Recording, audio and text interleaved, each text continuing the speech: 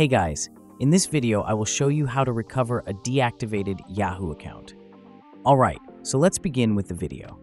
Now if, for example, you got your email, and in the email it says that your account has been deactivated, you will usually have 30 days to basically get it back. So your account will be reactivated if you sign into it via the sign-in button within 30 days of it being closed. Okay, so if it was deactivated and it was within 30 days, you can still go back and then sign in. And in case you have registered your account in either Australia or New Zealand, that is going to be 90 days. There are longer periods there. Or in Brazil, Hong Kong, Taiwan, or India, you have 180 days. Now the way you actually get it back, in case you are still within that time period, you want to go over here where you can sign in. So if I go to Yahoo, let me go back. There we go, yahoo.com. You want to click on Sign In at the top right, and on here, you simply want to sign into your account. So you can either use your username, email, or mobile, and then your password, or sign in with Google, in case that was your sign-in option.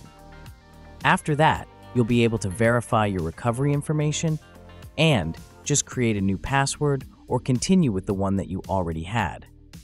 And basically, your account will be recovered.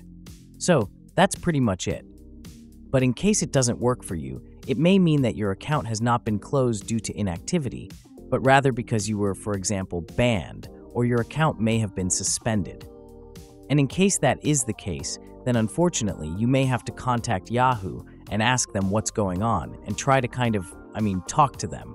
Like, what could be the problem? So you can actually do this over here at this site at io.help.yahoo.com. And as you can see over here, if you need help with their product, you can simply click on the help you need. So of course you're going to need account, and then you have to put in your mail address and just go through these steps over here. And then they'll be able to help you out, and you'll be able to see how to actually get it back. And that's it. So that's basically how you can recover a deactivated Yahoo account. So that's all for this video. Consider subscribing if you find it helpful, and I'll catch you in the next one. Thanks.